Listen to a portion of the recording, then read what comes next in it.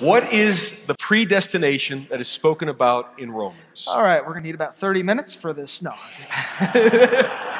Thanks Cancel for ending lunch. with a simple one. Okay.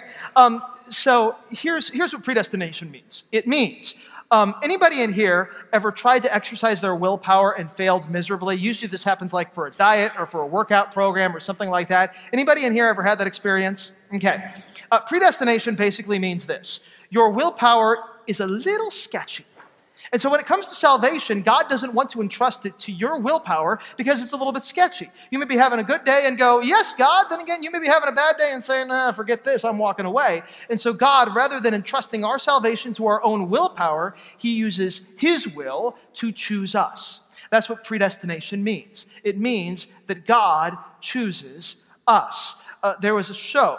I have heard of it. I can honestly say I've never seen an episode of it, but I've used this before and I still like it because it sticks in my head, called The Bachelor. Anybody ever seen this show? Okay. Come there's this Rose. There is this Rose, or so I've heard. You know a lot of details for a guy who hasn't seen it. That the Bachelor, right, gives a rose to the woman that he chooses at the end of the episode. Okay, here's a secret. It's kind of like God has a heaven full of roses. And he's passing them out to you.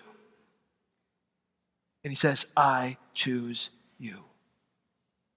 You're mine. That's what it means to be predestined.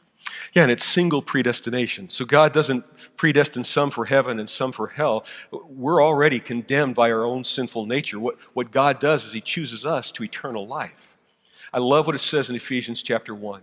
Before the foundation of the world was laid, God chose us to be the object of his love, to be adopted by him as children. So when it speaks of predestination, Romans is speaking of that very same thing. Well put.